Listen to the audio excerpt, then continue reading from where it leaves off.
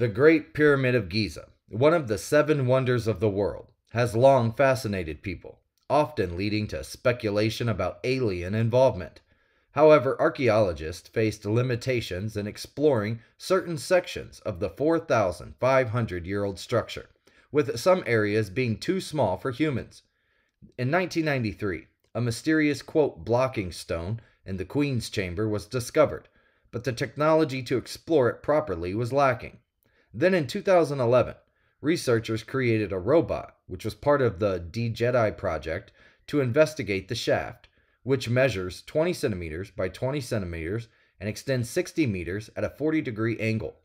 Led by the University of Leeds and supported by Dassault Systèmes, the international team spent 5 years developing the lightweight robot, UNILAD has reported.